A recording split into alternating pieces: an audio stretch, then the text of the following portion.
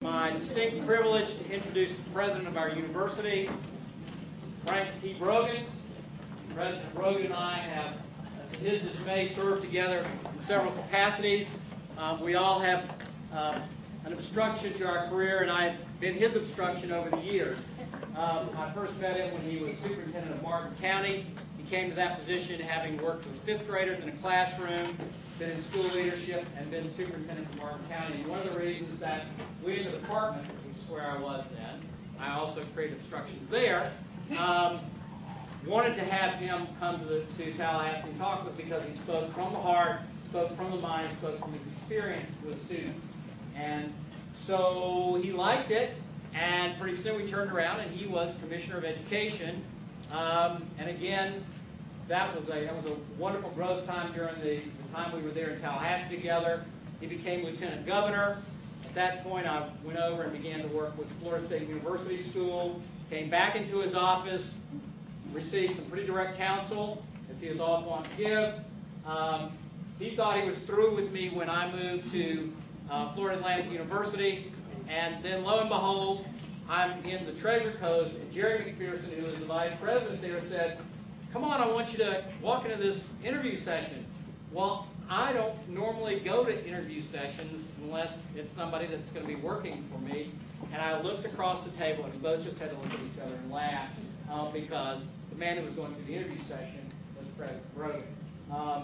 He unfortunately has had to spend some time with me, but despite that, he has agreed to come and talk to you about some thoughts that he has.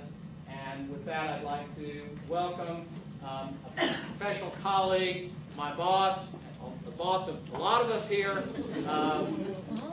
President Frank T. Brogan.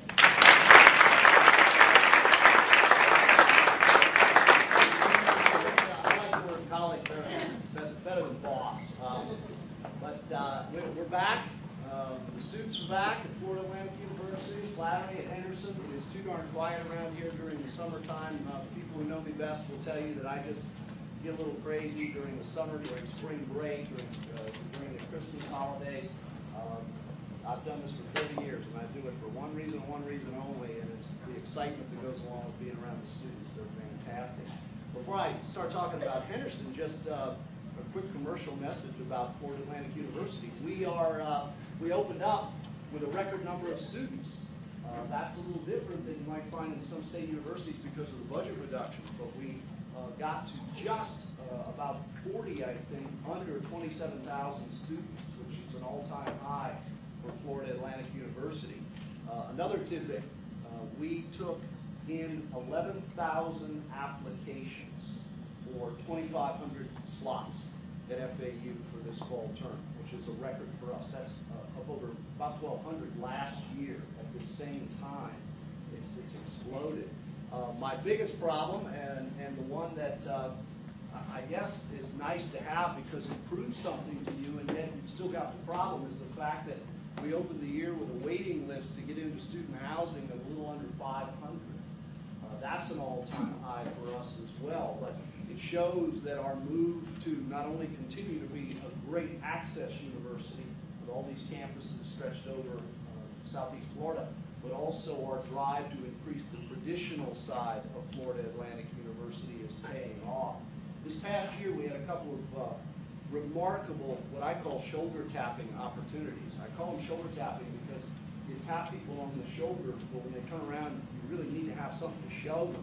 And if you stop and consider this year, we hosted the nationally televised Republican presidential debates. Almost had the Democrats on Sunday, but that didn't work out.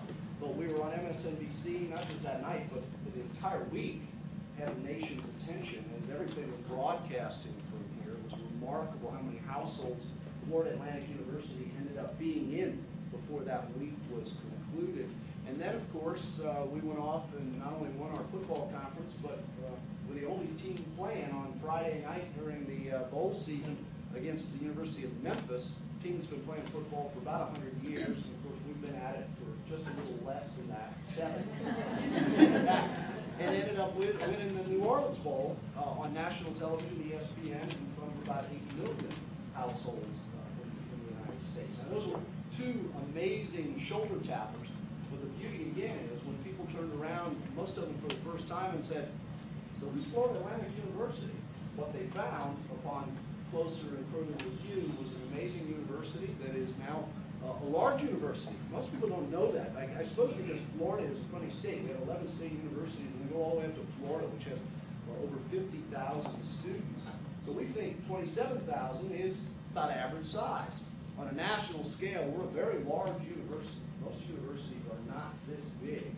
But we're also a university that has a growing reputation in the world. Undergraduate programs, graduate programs, and our research work has taken off with a vengeance over the last half dozen years. It's been very exciting. And then, as I say, with our push to increase the traditional visibility of the university. How do you do that? Well, you put great emphasis on undergraduate programs. You build more student housing. And we have now about 2,500 students who live on this campus. That will go to 5,000 just in the next several years with 2 new rounds of student housing. As I said before, not only needed, but overdue. And we're getting ready to start those. You build football stadiums.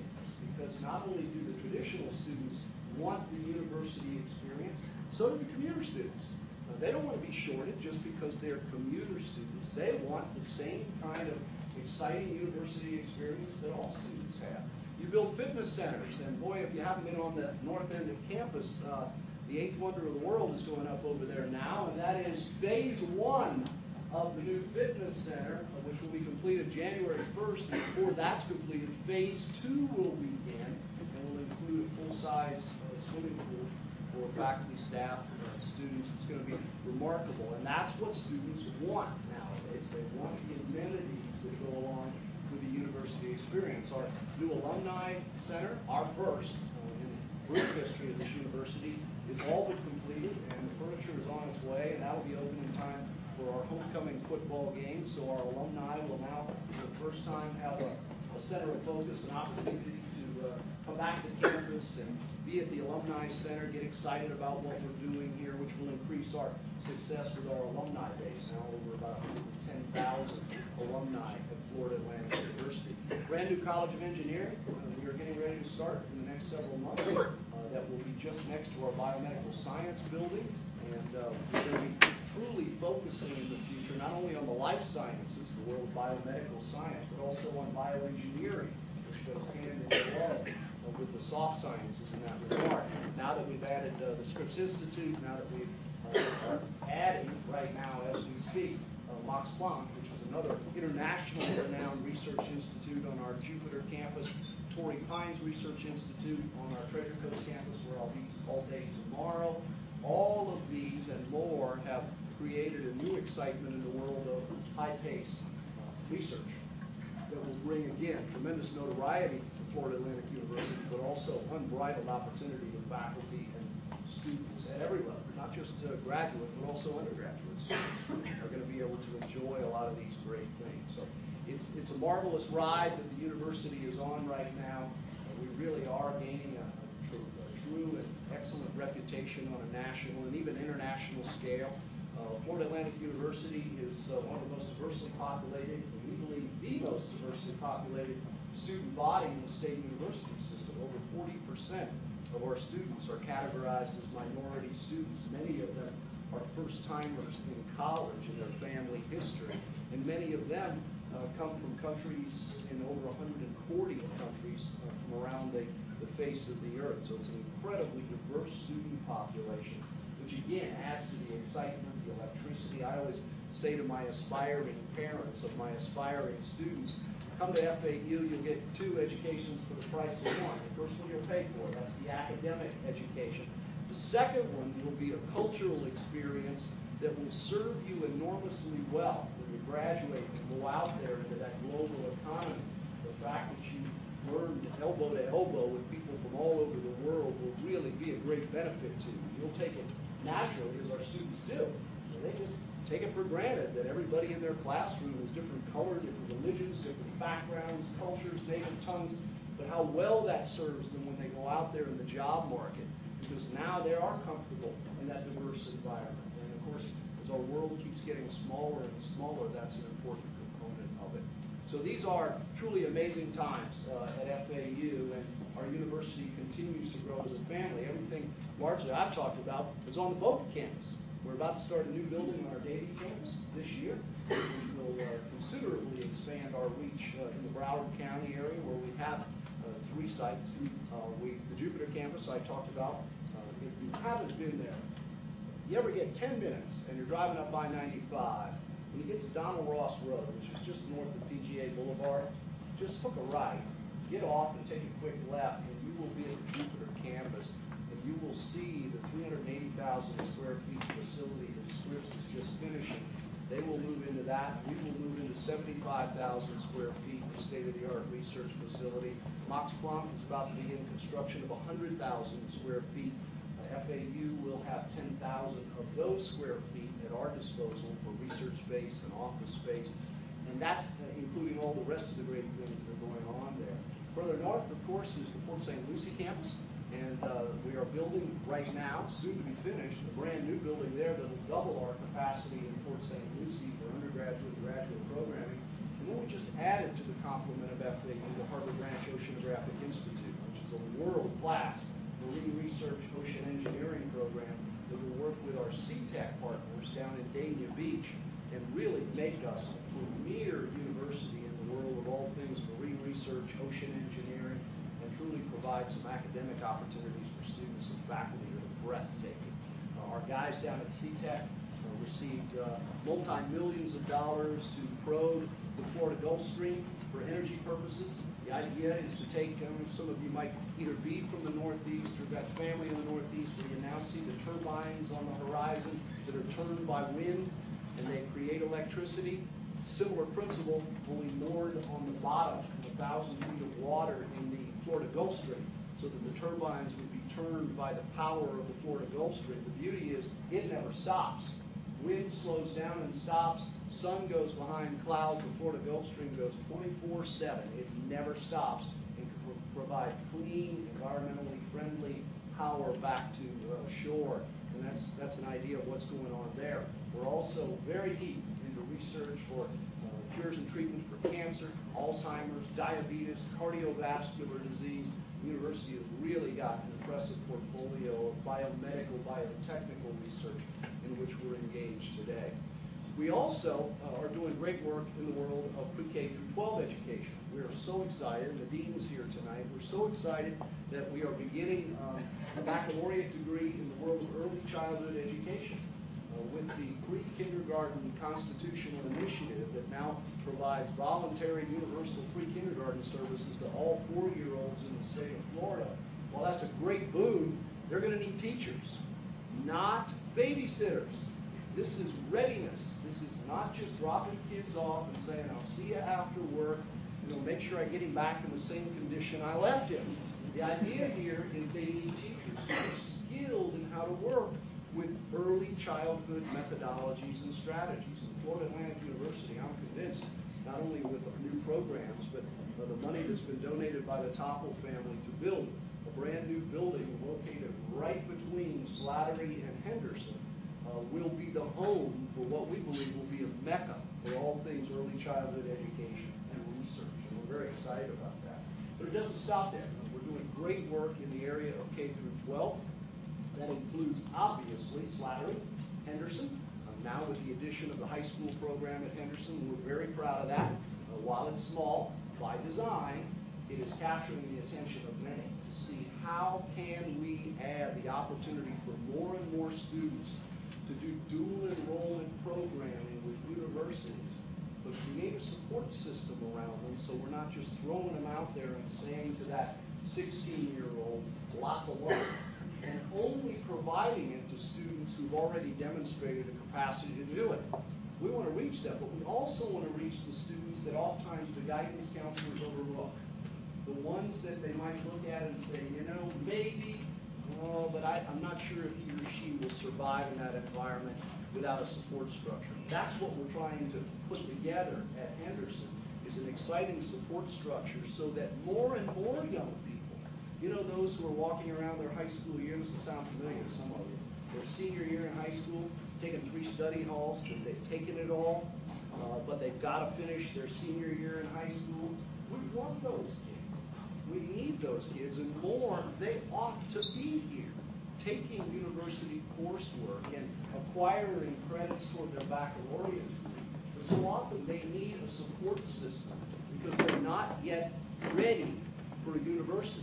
But with that support network that we're trying to build here in laboratory form, more and more of them could do that. And again, more and more students who may be left out of the equation because they don't look the part, or because they typically don't fit the profile of the classic dual enrollment student. So we are incredibly proud of what's going on here in our high school program. Know that as the classes build a little bit each year, we wanted to crawl before we walk. We didn't want to move too quickly, too fast. As we research this thing, I am convinced with our great faculty here, we're going to demonstrate that more and more young people can have the opportunity to a dual enrollment experience. If you stop and think about our graduates from last year, some of them graduating with 80 credit hours toward a 120 credit hour baccalaureate degree. So when they start as a freshman, 2 semesters, they're finished, and they're on to their graduate. It's an incredible opportunity, and we're pushing that here.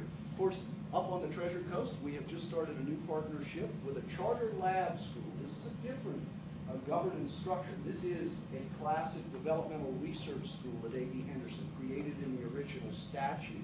Years later, the statute was tweaked to allow other entities besides school boards to work with laboratory schools. In this particular case, we are partnered with the St. Lucie County Schools, Florida Atlantic University, who provides some oversight in the research, and we have now a K through 12 school, brand new, built in the Traditions development. If you go north on 95, way up that way, and you look off to the left as you get near Port St. Lucie, there's a big new development called Traditions, Planned Development Community. But it's not for the necessarily the children who live in Traditions. They come from all over St. Lucie County. Very important. We'll talk more about why that's important in just a moment. And there's going to be great things going on there. And of course, we've got the new Pine Jog partnership in Palm Beach County. Pine Jog, in case you didn't know, is a parcel of property in western Palm Beach County that Florida Atlantic University has overseen for purposes of eco-tours, environmental education programs. There were some old block buildings on the site that we used to provide environmental education programs to teachers so that they could get advanced degrees, etc. We partnered with the Palm Beach County Schools who came along and said, we'd like to build an elementary school on that property, about 15 acres of it, frontage. Instead of just an elementary school, we sat down and talked and said, why not an elementary school that has a continuous environmental education program strand that runs through every grade level? Why not do special training for the faculty on how to teach environmental education? And a wrinkle I love, which is why not bring faculty members from other schools around Palm Beach County, allow them to teach there for a year, go through these programs, leave with a master's degree from Florida Atlantic University, and go back to their sending school and become a teacher of teachers, so that you can expand this thing to a greater degree. And it is an amazing program. It's an amazing facility. It will be Silver LEED certified, which is the environmental certification assigned to buildings in the state of Florida. So they walk it, talk it, and it will be a part of everything that they do up at Pine Jog. Another great partnership in the world of K-12. And I could go on and on, but I say that because it's important, at least to me, that people understand that, yes, we turn out great undergraduate and graduate students with degrees. That's what we do. But we also do so many things in partnership with community organizations and members, because that's a big part of our mission as well. Our faculty will tell you, it's all about teaching, research, and service, and the combination of those three that we do what we do.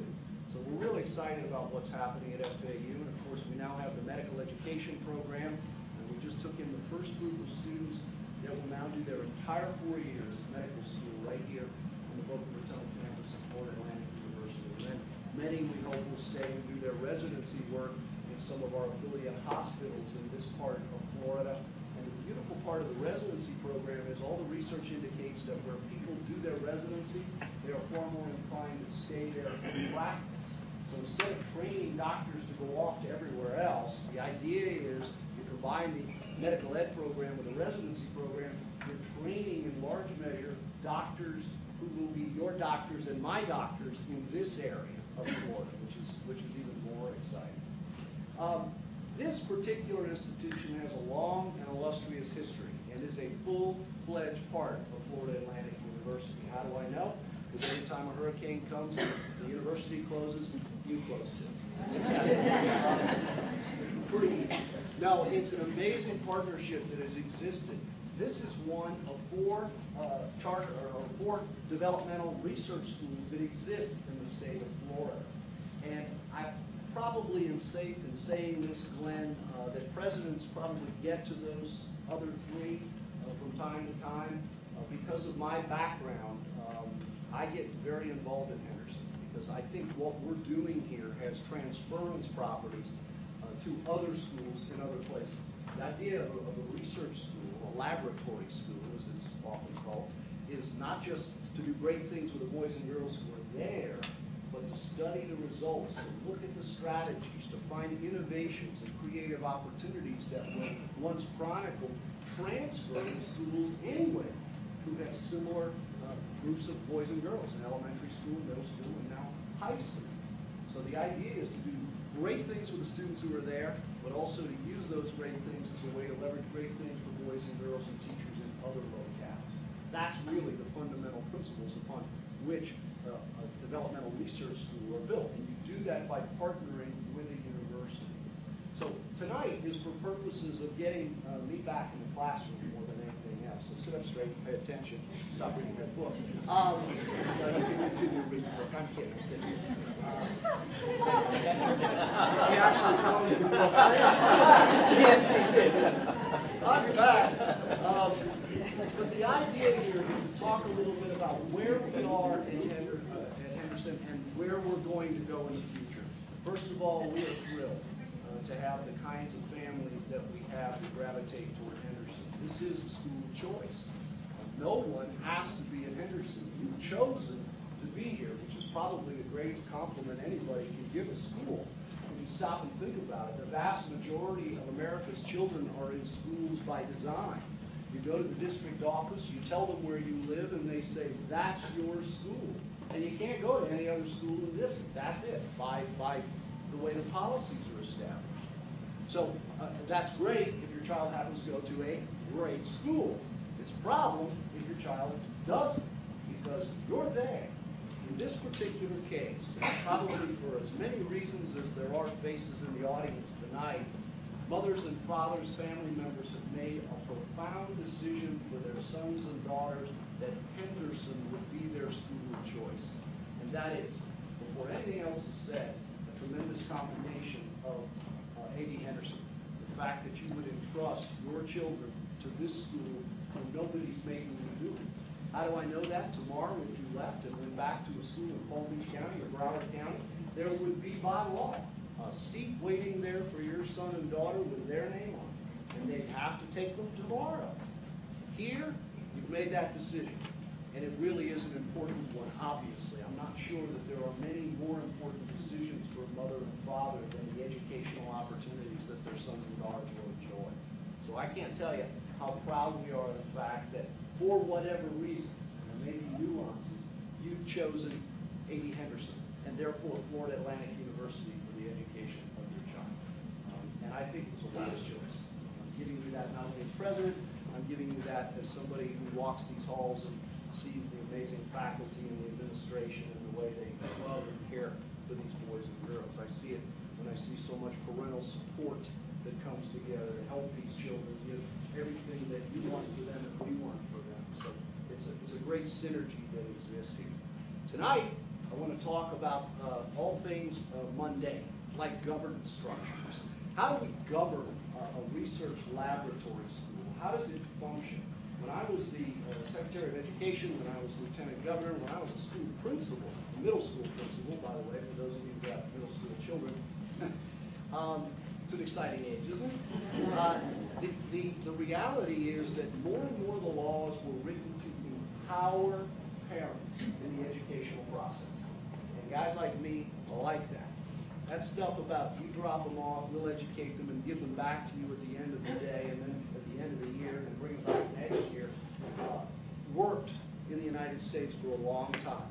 Too many parents, though, were either detached because they had other things to do and just trusted the educators for the education of their children, or in some cases were actually kept at arm's length by the educators regarding the education of their children.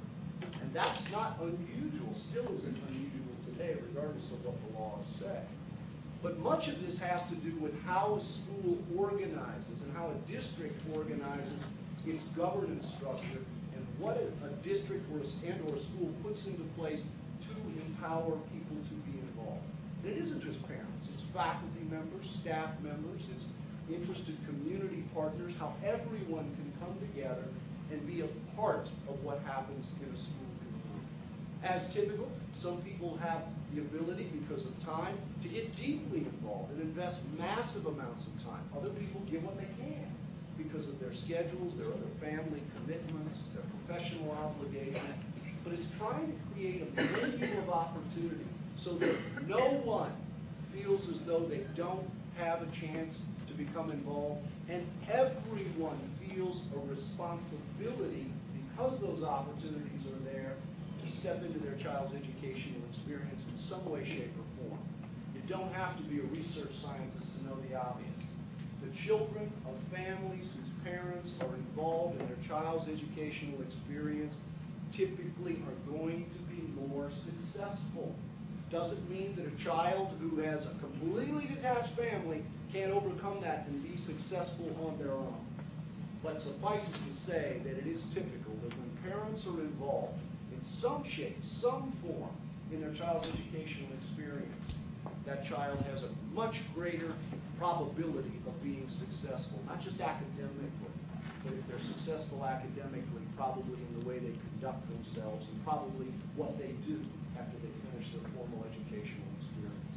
So all things change, and one of the things we want to discuss tonight with you is a change in the governance structure for A.D. Henderson. It's not quite as cloak and dagger as it sounds, and it's not as sophisticated as you might think. But we looked at Henderson now. You've got a new principal just coming in the door, not brand new to the school, but new in that capacity. You have two new assistant principals, and by the way, that change alone, I really think is going to help create greater communication with faculty, with parents, with students. I have been both an assistant principal and school principal, and did it at a middle school.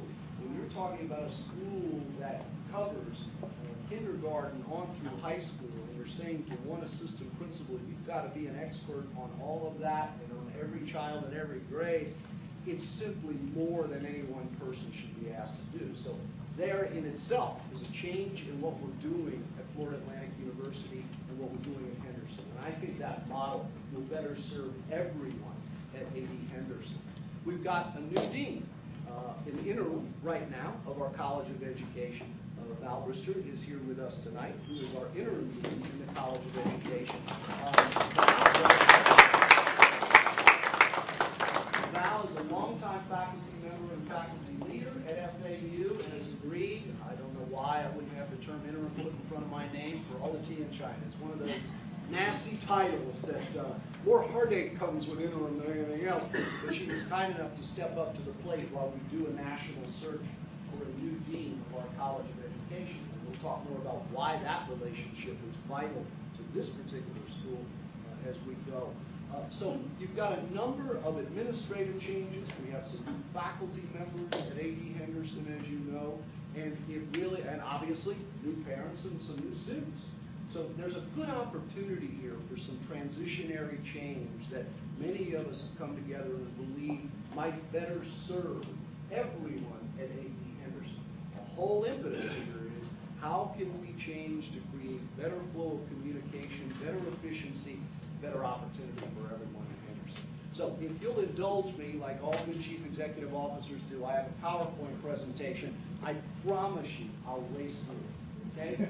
So I know these plastic chairs are hard.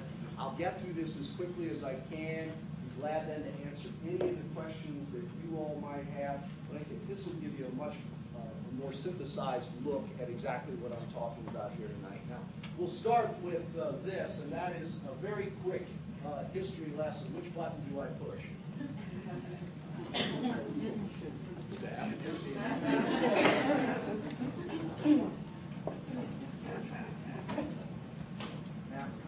Not that one. Just hit enter.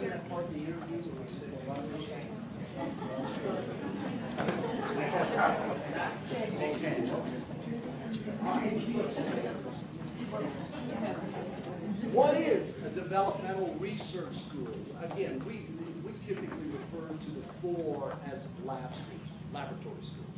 I'm not sure I like that word simply because laboratory kind of denotes something in my mind I'm not real wild about when you're talking about boys and girls, but the idea is the ability to do research. It has to be, and all this is statutory, believe it or not, all this is laid out in Florida. Florida law was created many years ago, has to be affiliated with the state university. There are four, as I mentioned, in Florida. Obviously FAU, the University of Florida has P.K. Young, been there for many years.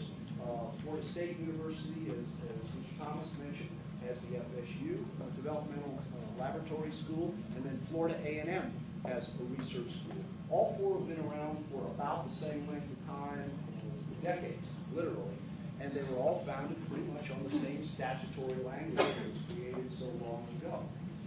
So there are four. The mission, obviously, research, demonstration, and evaluation. The idea is, as I mentioned earlier, not just to teach children. That's mission one, to make sure that the students who are in the school have the best education possible. But along with that is also to tie in with the College of Education at the university for purposes of longitudinal study, for purposes of identifying international best practice, and making certain that what you do, if it's successful, can be transferred in a research-based way to other schools, to other classrooms, teachers, and boys and girls. So that is the fundamental underpinning of a laboratory research school. Emphasis, according to law, mathematics, science, computer science, and foreign language, probably no surprise in any of those. I always am quick to point out, though, that as those are kind of the STEM areas, math, science, computers, we don't do those things anymore without teaching them to read, write, count, all that basic stuff that hasn't changed in 200 years of public education. So that remains the common strength. I push the button.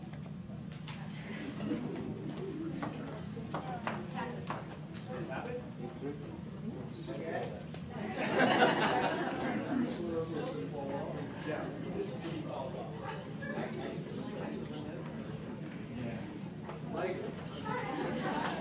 Research, mission, and student democracy. I promised I would go back to this one, and it's really very important. And I've talked about that, so I'm going to jump to this. Demography. Demography means the breakdown of the people involved, or the demographics of an organization. It is very important. In order to do the kind of research that the College of Education has to do and achieve the kind of research base that they must, there has to be a diverse demography in the school. In other words, if you are studying all one thing, you're going to get research, but it's going to be skewed to that one thing. And it doesn't matter if it's people or laboratory mice or whatever it is. You've got to have a diverse field in order to make certain that that research is valid and, again, will transfer in research fashion to other organizations for purposes of their use. So when you put together a laboratory school, again, all based in law, you must be sensitive to gender, race, socioeconomic status, academic ability, achieved through random selection with demographic categories, and admission by lottery. Be real candid with you and tell you that if not paid attention to, it is really very easy for laboratory schools to become boutique schools. What's a boutique school? A boutique school is located on a university campus and becomes a mecca for the most affluent and the most prominent of the university community. And that isn't the idea. The idea is that it's an open population of students. And some years ago, you recall, shortly after my arrival, we put in a lottery. We put in a system that has, I never play the lottery because I'd lose, but in this particular case, the idea is to make sure that we can reach in and create a diverse population of students so that we are diverse in those categories, so that we comply with the law. It's not just nice, it's also about compliance with the law. And it's also, most importantly, about making sure that the strategies that our faculty provide and the research done by our College of Education mesh and is sustainable and then transferable at the end of the day. And so that's why we've changed the demographic mix rather dramatically over the last 5 or so years, and that's why we instituted the lottery. Please believe me, A.D. Henderson has never been a bad school. It's always been a great school. But we were committed to making certain that we complied to the law. And the law isn't just for compliance sake, it is for research sake, and it is for purposes of making sure that other boys and girls and faculty members in other places benefit from A.D. Henderson being part of Florida Atlantic University. Voluntary participation by subjects, I mentioned that earlier. You're here because you want to be. And that's critically important. If it were a zone school, you lose the function of participation. It is also important that you all know, as a part of being part of Henderson, you're a part of the research stream. You can imagine if a group of FAU researchers walked into the local elementary school and said, "Hi, we're here to research these boys and girls." You might have a little backlash from some of the faculty, some of the parents. Everyone knows when they come here, and they're here voluntarily, that that's a part of the deal, that it is a research, and that therefore faculty members will be in classrooms, faculty members of Henderson will be engaged in some longitudinal study, and of course the boys and girls will be engaged in it all. So it's required that it be voluntary. Getting hard. Affiliated with the College of Education, we've already spoken to, and it is.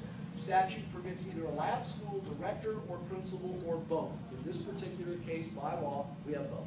Dr. Hodge, it's nice to say that now, isn't it? Yeah, I got to shake her hand at graduation. Dr. Hodge is both the principal of the school and the director of the school. You can use both. In this case, we have one in the same. Previous FAUS employed both the director and principal, as I mentioned. Got Dr. Hodge, who is here, and the director. Chief Executive Officer, she oversees the education, research, and evaluation goals and programs. She recommends policy. We'll get more to whom in just a moment. And she is also accountable for financial resources, daily operations, and administration. So everything that goes on financially here, all of your audits, etc., she's the one on the hook for all of those. Advisory bodies. Statute that exists actually provides that a laboratory school can establish either one or two advisory bodies. School Advisory Council. By the way, this is no different than when I was a middle school principal. I had a school advisory council in Martin County at my middle school that was made up of parents and faculty and community members, etc. Reflective of the population served by the school, responsible for the development and implementation of the school improvement plan. Again, I'm going way back, but no different then. We were required to put together a school improvement plan with goals, objectives, accountability measures. What do we want to accomplish this year? Where are we going to put our resources? And it was developed collectively by the school community in that regard. Responsible, the board, School Advisory Board. And by the way, this is the current structure at A.D. Henderson. Responsible for general guidance and oversight, at least it comes from the statute, meets at least quarterly, monitors the operation of the school and the distribution of monies allocated for school operations, establishes necessary policy, program, administration modifications, and evaluates the director and the principal. So at Henderson right now we have two groups. We have an advisory group and we have the board. I can't remember the acronyms, but we have them. And they have functioned for years in that capacity. I'm going to give you, before I go to the next one, a wrinkle here. This is unique because most of you, if not all of you, are familiar with traditional school systems. Traditional school systems have the top, but the bottom is accomplished by the elected school boards who oversee the district operations. So you have the local advisory board working with the principal, and then you have a school board at the district level that sets policy, procedures, practices, fiscal oversight for the entire school district and all of the schools therein. In this particular case, years ago, Henderson chose the statutory model that provided to have both of those at the school site, the advisory group as well as the board, and both at one school site. And that's an important notation for where we're going from here. Now, here are some of the challenges with having two advisory boards, and I think we've run into this from time to time, and that's one of the reasons we dusted all of this off, looked at it, and thought perhaps a new model may be in order for the future of Henderson. Lack of clarity on roles and responsibilities. Remember the two models? You have some people who are elected, some people who are appointed. You have one role that has policy setting and fiduciary responsibility. You have another group that has recommendation opportunities and responsibilities. And I think part of the problem that we have faced from time to time is who reports to who advises, who recommends, who sets policy, who votes, and who just gets together and talks. And I think it has provided, and when I say I, I'm giving you the global eye that I get when I talk to the people in the College of Education, the people at Henderson, parents of Henderson students, etc. Okay? Demographic imbalances can sometimes occur, multiple points of contact. Who do I'm a parent, and I've got an issue I want to talk about. Who do I go to? Do I go to the principal? Do I go to the board? Do I go to the school advisory committee? Where do I go with my issues? There might be problems, just it might be an idea. Where do I take you? Confusion on membership, categories, and classifications. And again, what we have here today are a large number of categories and classifications from parents, community members, board members. It's a long laundry list. You'll see that in just a moment. Now, benefits of one advisory body. Remember, this is the other statutory possibility for a laboratory or developmental research school. Is instead of having two, you in essence combine them and you have one. You have one governing body that works with the principal and the school community. So it's a hybrid, in essence, of what we have today. But it provides you a single point of contact. It provides you with greater clarity. I think enhanced accountability because you're not wandering. You have one group that works to develop the school improvement plan, one group that sets the policies of the school, one group that communicates directly with Dr. Hodge and her staff and helps to evaluate Dr. Hodge as opposed to having multiple groups, sometimes with great redundancy. Obviously eliminates inconsistencies in two bodies and enhanced communication. Communication is one of those words that's oftentimes overused. I happen to love the word. The biggest problem we have in our homes, our schools, our churches, our synagogues, our mosques, our hospital is lack of communication at the end of the day. So while it's oftentimes overused, it is still the fundamental principles of a good school. How people communicate with one another, how faculty communicates with students, how faculty communicates with administration, how administration communicates with parents, how parents communicate with faculty. It all goes around, and of course the boys and girls are at the center of all of that. Structural efficiency reduces organizational redundancy and overhead. Again, one group meets as opposed to having two meetings with two different groups and then trying to dovetail all of those efforts. Streamlined structure and procedure, demographic balance. Statute requires board composition to be representative of the community served by the school. The way the statute is laid out, it's always prescriptive, whether you're talking about the two bodies or the one body.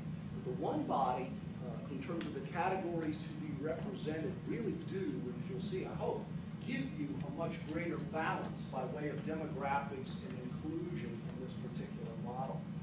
Reduces categorical confusion, and you do achieve a mix of both elected and appointed membership. A school of 80 Henderson FAU's high size is more effectively served, as we've come to believe it, with a single body. Having two for a school this size, remembering that in the Palm Beach County School District, you have one school board that serves all of the schools in Palm Beach County. We have all of that model right here at one school. So the idea is to streamline it, make it more efficient and more effective for everyone.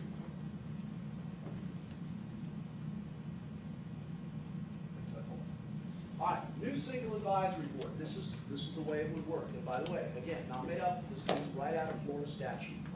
You you would have 6 members elected by their peers. Elementary parents elect an elementary person. Middle school or secondary people elect a secondary person. Student body secondary elects their student body president, who becomes the elected representative to the board. Faculty elects a faculty member, and so on. 5 members minimum appointed by the university president. Here's how it works. Elected members: 2 teachers, 1 elementary, 1 secondary, 2 parents, guardians, 1 elementary, 1 secondary, again, elected by their constituencies. Not a great deal different than we do today when we elect parents, etc. 1 education support employee from the school, elected by the other support employees at the school, and 1 student, as I mentioned, secondary student who also happens to be the student body president. By the way, that's no different than at FAU, where one of our students, the student body president, is also one of the 13 members of our board of trustees as part of Atlantic University. So it's a similar kind of a model, again, laid out in statute.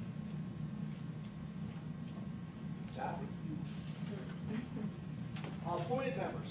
Each appointed member is appointed by the university president. That's the way it is now. 1 principal. I guess that'll be you. 1 dean of the College of Education or designee. The reason we say designee is participation is critical. And since the dean of the College of Education is dean to the entire college, which means from Port St. Lucie all the way down to the Miami-Dade line, not being able to attend meetings is problematic for that individual.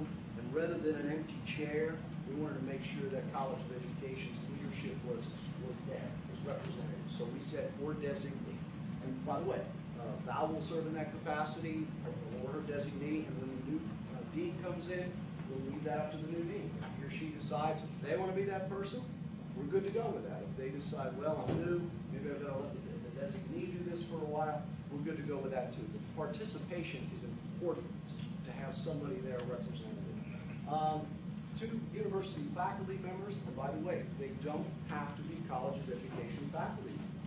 It could be a faculty member from the College of Science. It could be a faculty member from the College of Nursing. We want 2 people who are interested in what goes on at AD Henderson and want to contribute to the success of AD Henderson, but they don't have to be College of Education faculty members.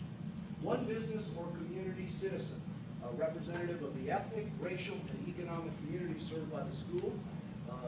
And there again, if it happens to be the parent of a Henderson student, great, but it doesn't have to be the parent of a Henderson student. It can just be what it says. It can be 1 business or community representative that I will ultimately appoint in this particular position.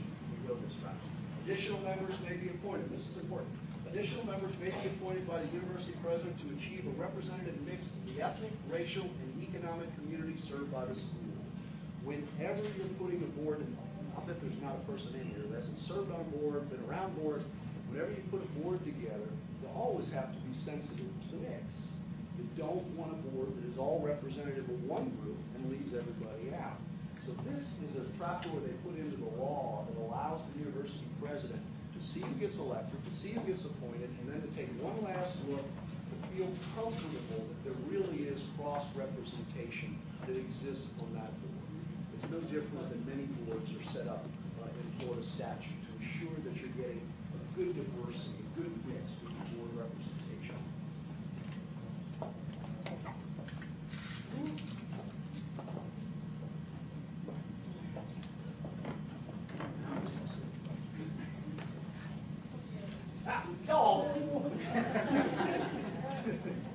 Shouldn't have seen that slide. What you have seen? Hey, there you go. New single advisory board responsibilities. This is obviously very important. How you get there is critical.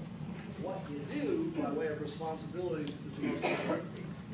Development and implementation of the school improvement plan. Nothing new. One body works to coordinate the school improvement plan. Okay? General guidance and oversight. Nothing new there. This sounds familiar from the board statutory language that existed there. So it's just a blend of those. Monitors the operations of the school and the distribution of monies allocated for school operations.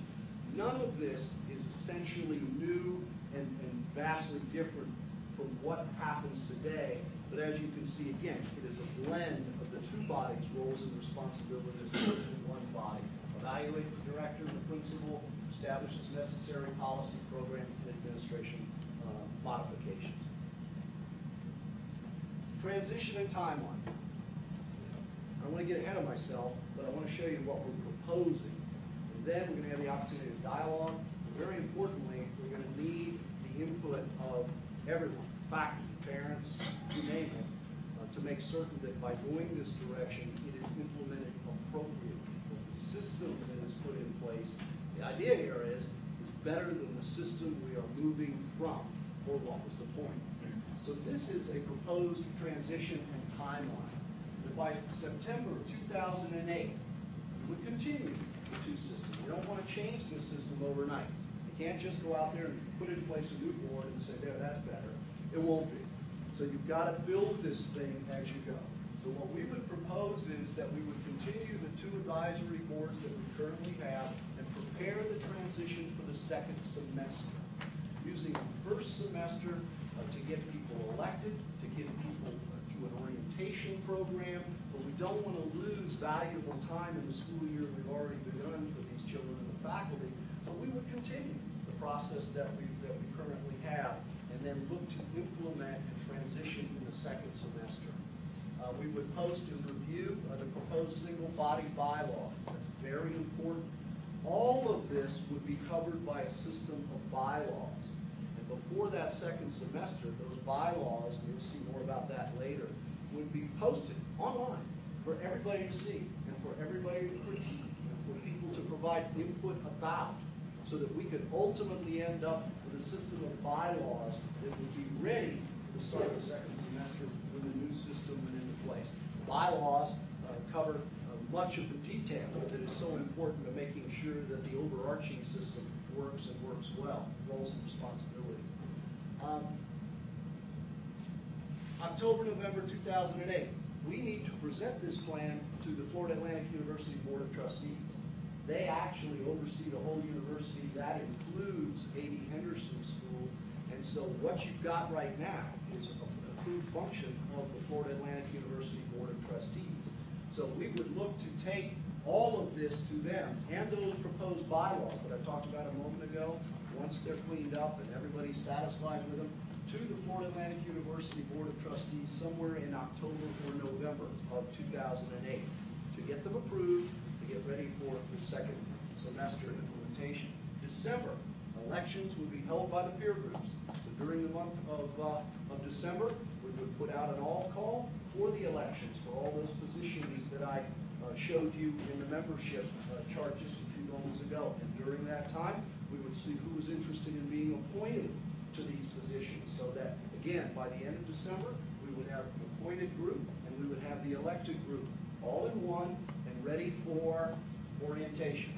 This, again, is not just about getting a new group of people together, and no doubt keeping a lot of the group that are already there. This isn't about out with the old, in with the new. It's just changing the governance structure. It's some of both. But at the end of the day, that orientation for these good ladies and gentlemen is going to be critical. Okay, now you've got the job. What do you do with it when the second semester starts? What is your role? What is your responsibility? And then also making sure that everybody, to the greatest degree possible, understands the roles and the responsibility of the people who will sit on this board. It is only going to work if the people on it know what they're supposed to do, stick with that, and if the people who work with them understand what their roles and responsibilities are as well. Then implementation initiated for second semester with a single advisory body. It was only on one slide. I don't want to make it sound easy. That's a lot to do in one semester. My faculty will tell you, semester goes in the blink of an eye. My students will tell you it seems a lifetime. My faculty will tell you it goes in the blink of an eye. In this particular case, as you can see, there's a lot to accomplish between now and January when we would start the second semester. But it is most doable. And the good news is, most of it's doable because we've got people who want to make it work. People who believe in it, and people who believe in the people who will ultimately be the ones that make this work. So that is a general timeline of roles and responsibilities gives you some flavor. Fast forward, the idea would be that everybody would come back for a second semester or post-holiday break and begin with the new governance structure. I don't want to make it sound like it's just a reshuffle. It's a very important governance change. It sounds like, hey, you're just compressing two bodies into one body. They have the same job and just do it all at once. It's far more than that. And that's why they put two possibilities in the law. Out of the 4 laboratory schools, and somebody can help me, we had this conversation. I want to say one, how many do it with I think it's 2 and 2 right now, right? So in essence, if we go this way, 3 of the lab schools will use this model, 1 student uses 2 bodies. So not that there's safety in numbers, I'm just trying to give you that for some kind of context here. Because I don't want you to think that this is something being down from planet Plectron. It is important, it is fundamentally sound, and it is our belief that in terms of what Henderson needs going forward, it's a great opportunity, not just for change's sake, but to put in place a model that we hope will provide greater efficiency, greater accountability, greater communication opportunities between all the people who are just absolutely critical to this continued success of A.D. Henderson. At the end of the day, that's all that matters. That this continues to be a great school, and it is. But the way we govern and the way we organize can actually help it to be a great school by using a different model and give people a chance to feel more included than ever before. Not that people didn't feel included, but give them a chance to feel more included, more empowered than ever before. Now the great news is you've got a principal/director who is a believer.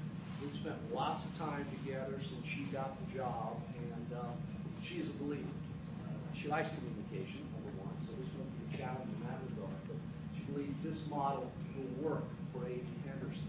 And you've got people in the College of Education who have bought into this and believe this model will be great for the future of A.D. Henderson. Again, some of the parents I've talked to, some of the faculty I've talked to really seem to believe that this is a great model. Now, we don't have it in place yet, and it is only going to be as great as the people who used it. That's any model. There's no, I think we can all agree, there is no perfect governance model that exists out there. But we think in the transitionary stage of A.D. Henderson, yeah, new principal, assistant principals, new dean of the College of Education, et cetera, that we have a real great opportunity to continue that transition forward and continue to do the great things that we have racked up a history of doing at A.D. Henderson. So with that, I want to see, I've given you a lot of information, and like I'm going to do, I'm going too fast. My wife says I'm like a carnival barker. I can't help it. I get passionate about this stuff, but I want to see if you all have any basic questions that I might be able to answer. Go back a couple of slides. Just. Where the teacher, the couple of the criteria, The lineup? the lineup. Of course I can go back. And I got it. Yeah, we can go back.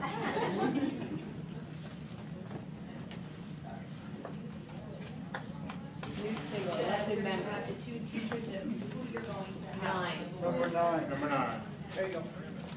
We'll do elected and then appointed, because I think we're Okay, this one here, who is going to be appointed on this board?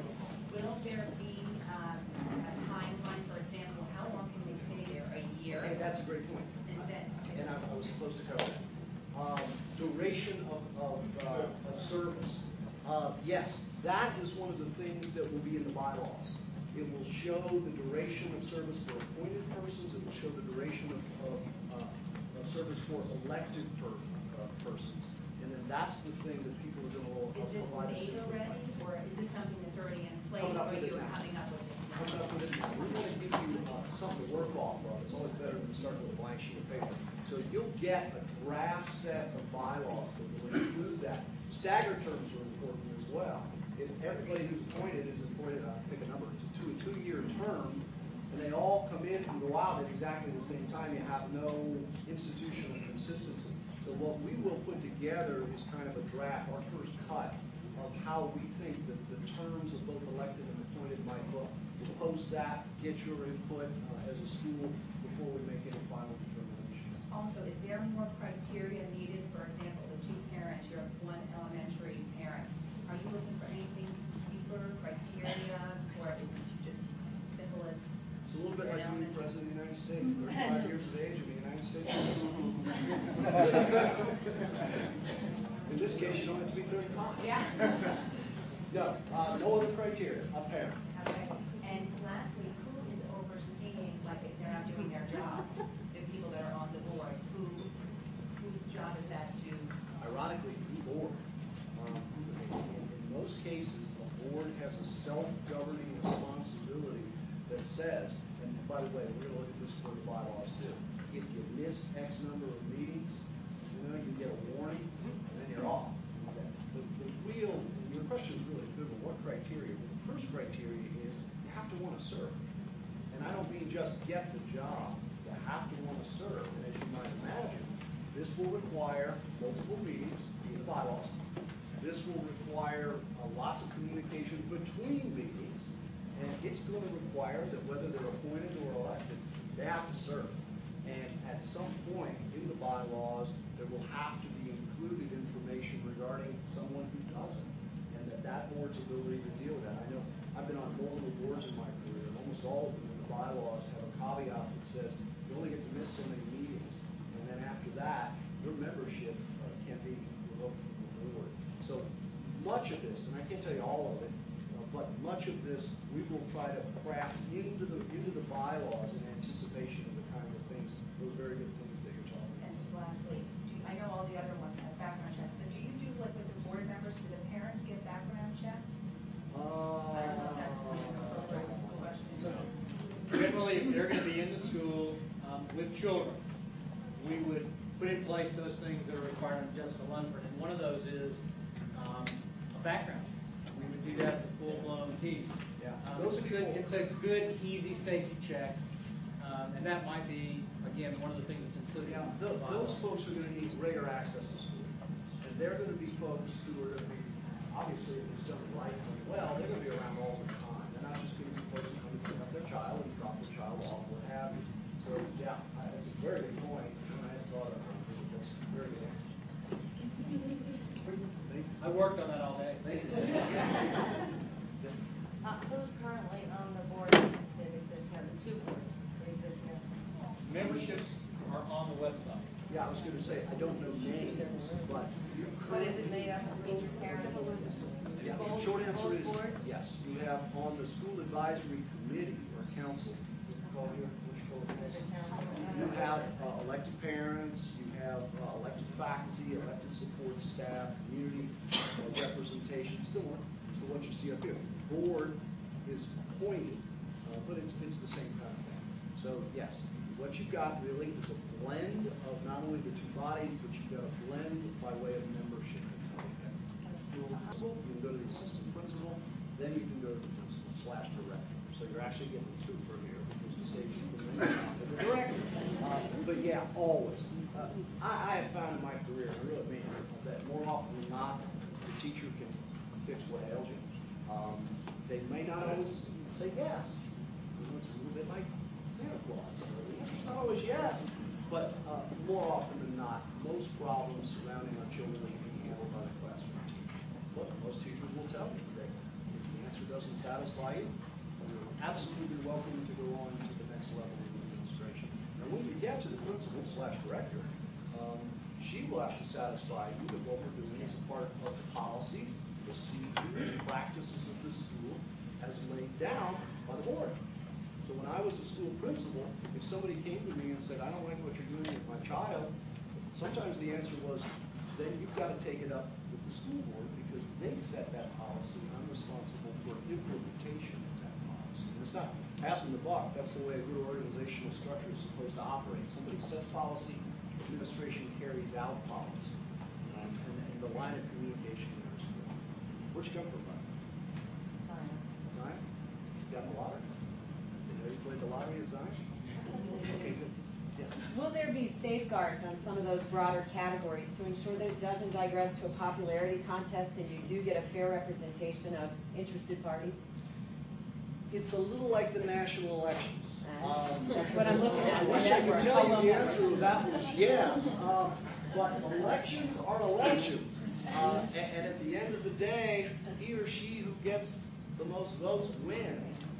The safeguard that's built in here is not necessarily relative to the popularity contest as much as it is the representation of the school. It does provide, as you saw before, one trapdoor, and that's once we look at this to make sure that the school is truly representative of the population served in the school. But no, I would venture to say that, like all good parents, somebody's going to rent a truck with a PA system. And Well, after are you the going to pizzas give are gone, say, vote for me. Will there be some parameter to how those parents can express their interest and how they can share to their peer groups? You know, the answer to that is probably embedded in what we do. If there has been an abuse of that, it's gotten by me. Most parents, typically the way it ends up at the end of the day, ballots go out to parents, parents vote and send it back. And I wish I could tell you, just like on the national scene, that everybody who votes knows exactly who the candidates are and everything about them. At the end of the day, it's probably not going to be much different than what you've got. People will say, I'd like to run for that particular, whether it's the secondary position, put my name up. If they decide they want to make phone calls to some of the other parents, Well, now it's electronic. to do that, yeah, or email or text message, yeah, they're going to be allowed to do that. The responsibility of administration is to make sure that the voting is clean, is accountability based, is all done in a transparent way to assure that whoever gets these jobs, everybody knows they got them fair and square on the upfront. And how about alternates? Say again? How about alternates in the election if somebody doesn't show up to the right amount of meetings when they're dropped? Is there Typically, someone that is picked up? that's a good question. Typically what boards do is if somebody is dropped because they don't show up at meetings or what have you, and we'll cover this in the bylaws, I would imagine, but typically there is a temporary appointment either, and this comes right out of your Civics 101. There's either a temporary appointment until a special election is held, or depending on where it occurs in the year, there's simply an appointment to fill that vacancy for the rest of the year in the regular election cycle. That's a good question. Yes? As you mentioned in the beginning, the high school here is a very special school. And serving as a member of the staff, there's been past issues where there hasn't been high school representation and high school parents felt that they weren't being represented. In the same case, you can have a kid that stays here, comes only for middle school, 6th, 7th, and 8th, and is not qualified to go to high school here. So I think you may want to consider making sure with the parents that you have not only an elementary parent, but someone from the middle school as well as the high school, just to make sure that they feel that they've been represented within the board so that there are not any It's a of good those point, and issues. that's one of the reasons we want to post the bylaws for review. Because people will look at them and say, it's fine, but I got a better idea. And if there's enough of that, where people feel as though, for example, you have one elementary, one middle, and one high school, so be it. What you've got to guard against always, as you might imagine, is over-representation.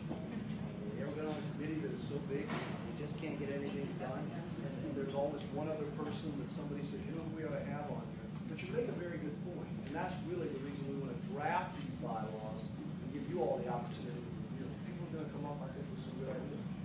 So it's a good point. Yes, Sean?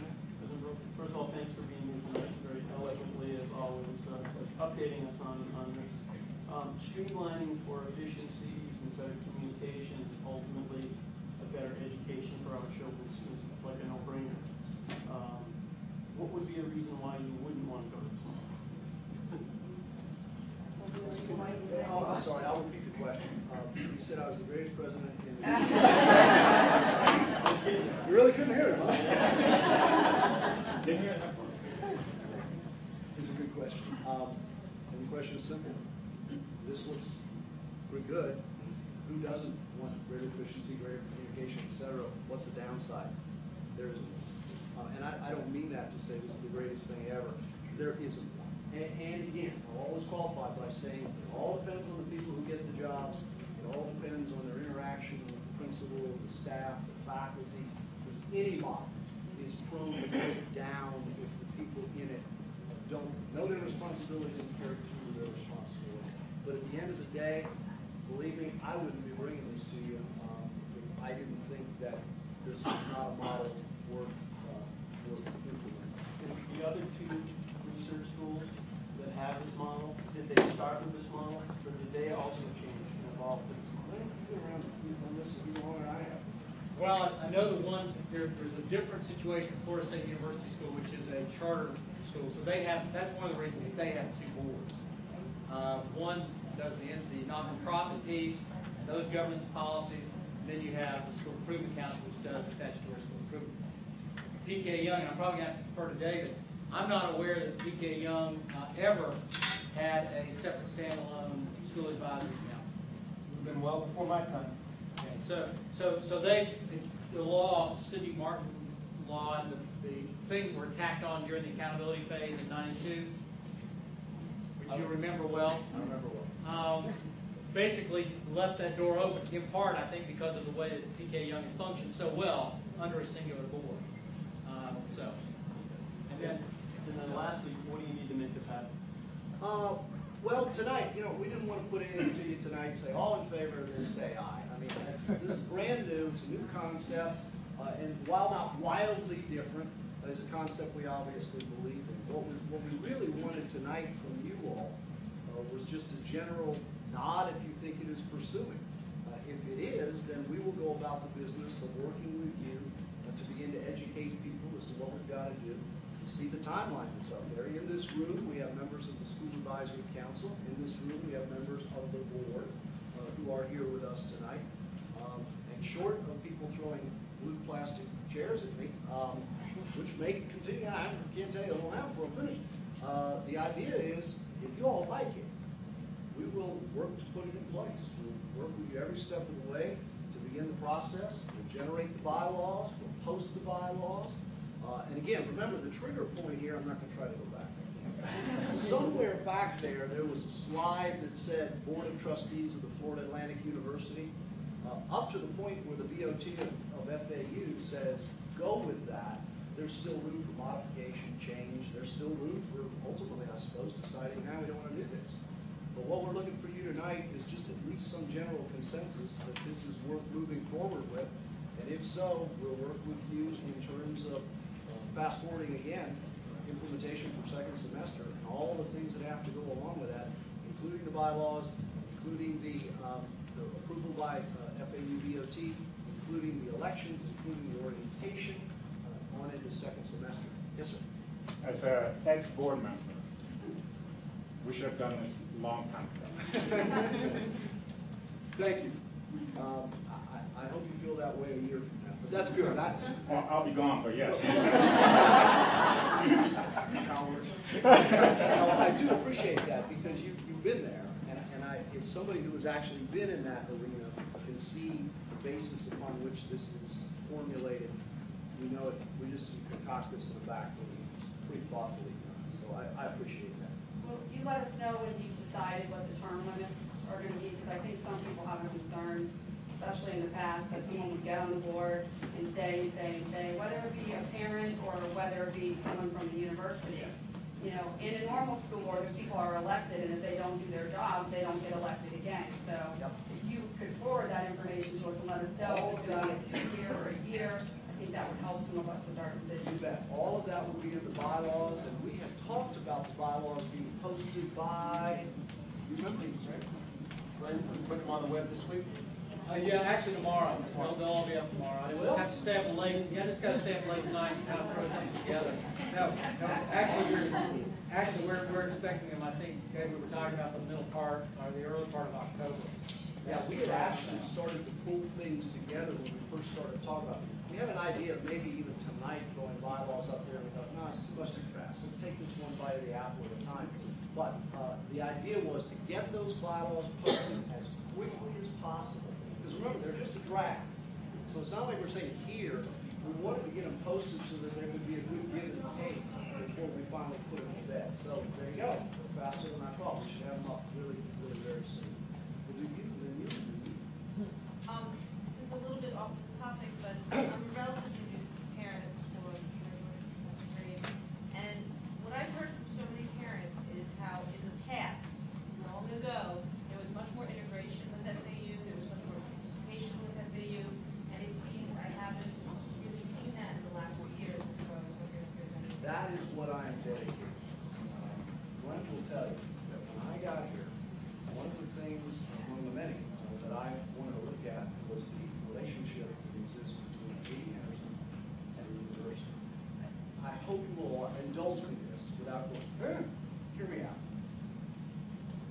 without it, what's the point?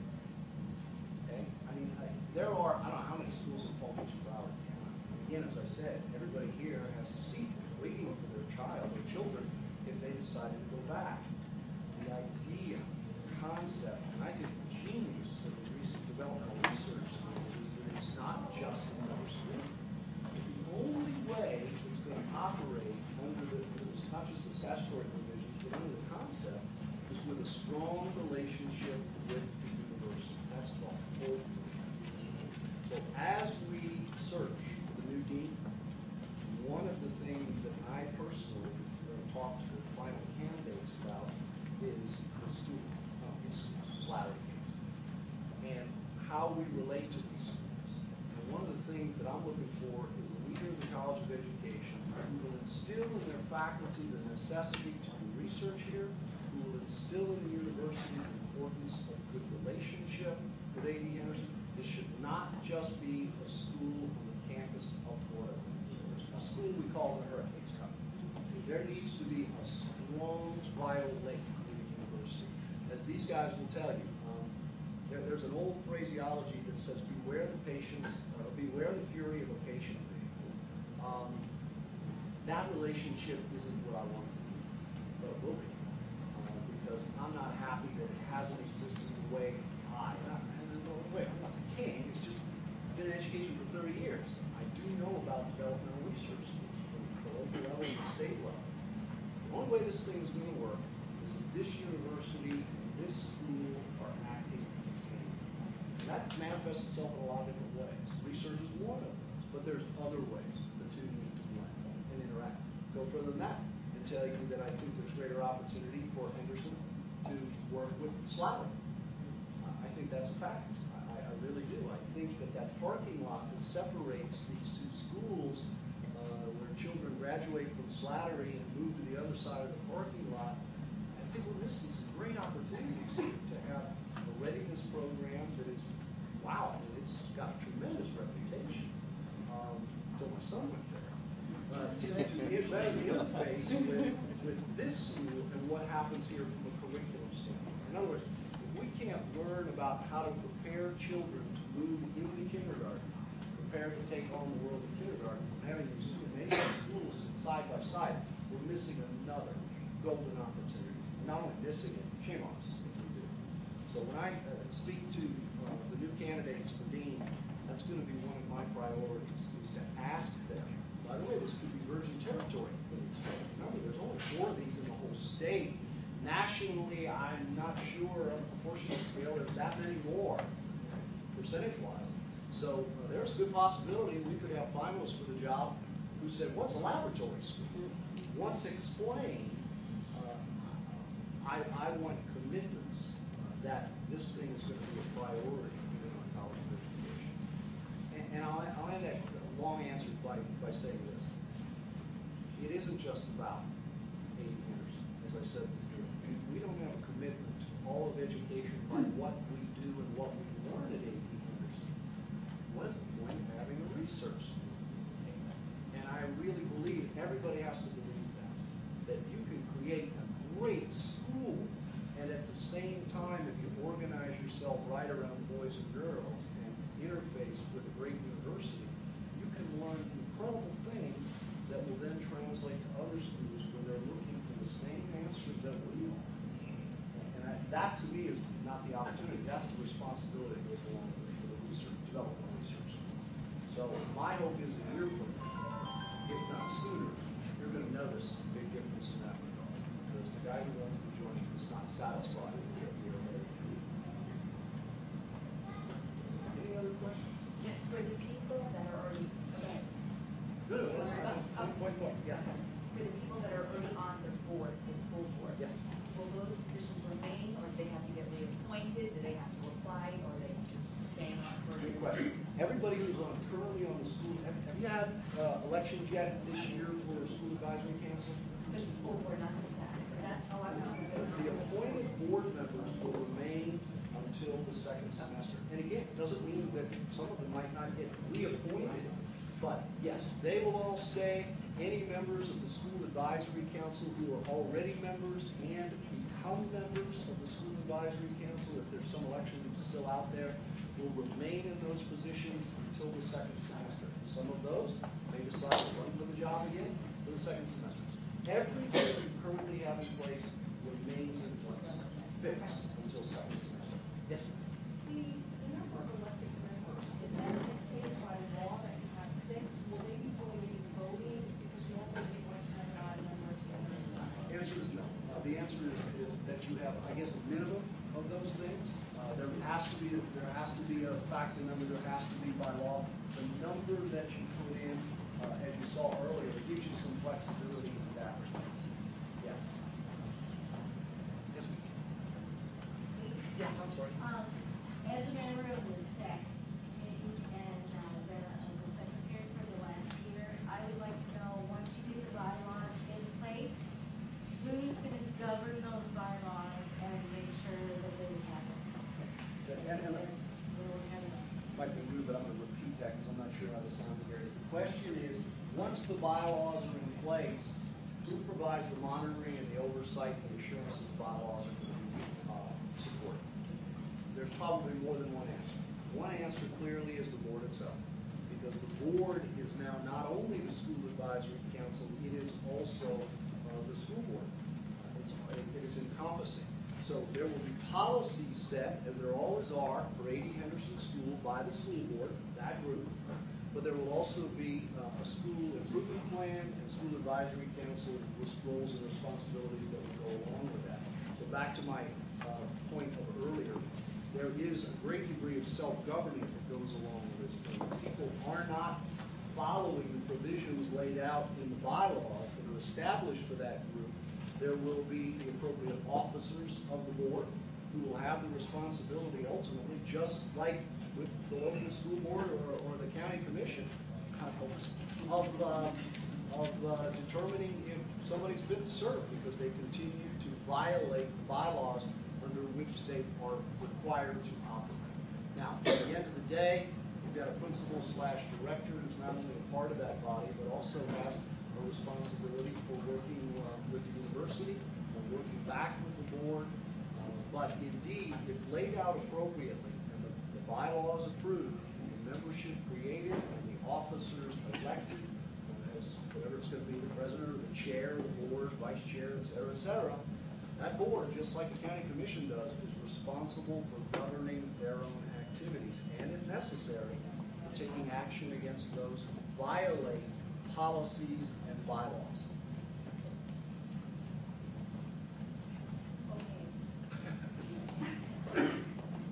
David, and by the way, I'm group.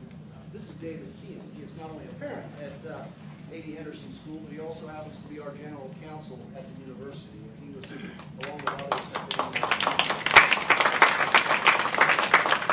very involved in helping to formulate some of the things that we're bringing tonight. So I'll turn to an attorney, as I do every morning at the breakfast table. It's not like that. And ask you, is that answer should it vary? Is it? No, it will be, the key word you said there was self-governing. It's a board's responsibility to maintain its own bylaws. Ultimately, if there are any amendments to the bylaws, they have to be approved by the board of trustees. But it's absolutely the responsibility of the board to keep its bylaws, its attendance records, its policies, all of those things. And part of the idea of consolidating this is to create the transparency and accountability, eliminate confusion, so everybody knows there's one board. Where are your minutes? Where's your bylaws? Where have they been updated? David, that's a critical point. I heard it tonight in the audience. It isn't just about organizing the people. It is about organizing the process. This group needs to keep minutes. This group needs to vote on issues. This group needs to keep attendance. All the things that corporate boards are responsible for doing. This group, somebody mentioned it, needs to have terms associated, so everybody knows that you were appointed from this date to this date. You can apply to be reappointed if you care to, or you can run for office again, but this is your official term. All of that needs to be kept, so you don't have people serving beyond an appointed or elected date. All of that, and it's a lot of work.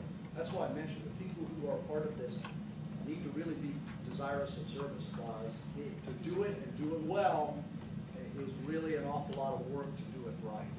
But if done right, I think it serves everybody much better.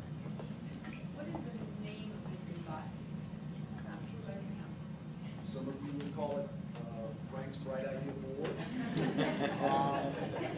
Is there a name prescribed in the law? No, it will basically be the FAU, the Board of Atlantic University School Board.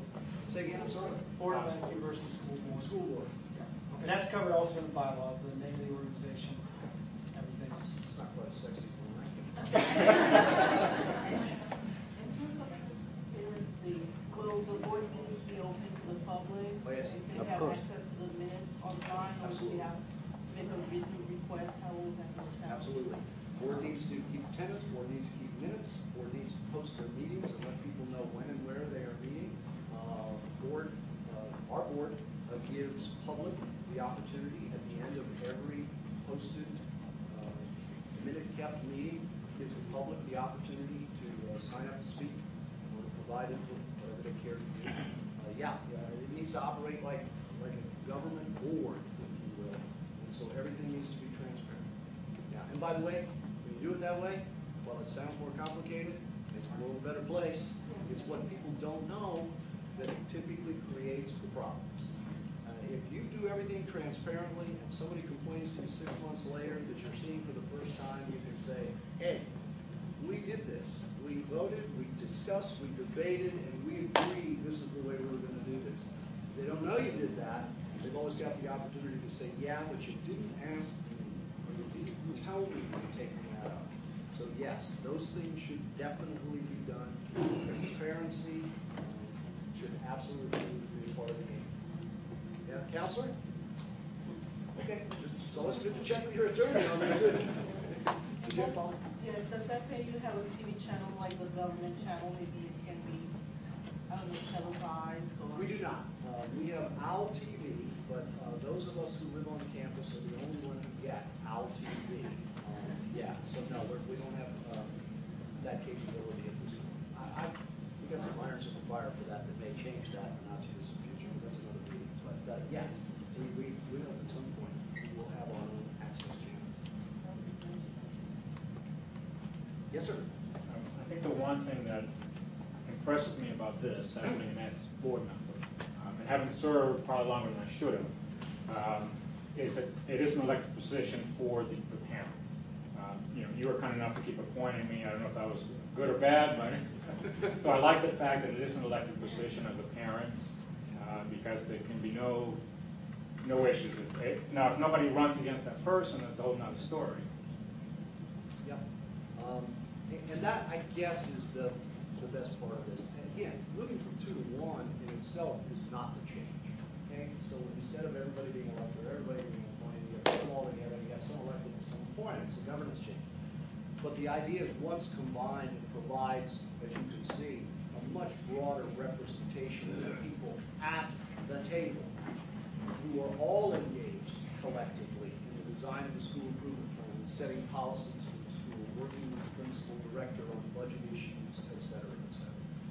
Speaking of budget issues, I won't go through it tonight. We're going to work with you all to also make some budget changes regarding some of the things that you've been working on, and a couple of the issues you've been dealing with some of the accounting. It's not an accounting problem, it's just the way that we work with you as a university in terms of some of your accounts, and we're going to make some changes in that regard too. More coming on that when we get that one ironed out. But again, we felt that the transition was coming. There's no better time than in the transition. If you're going to transition.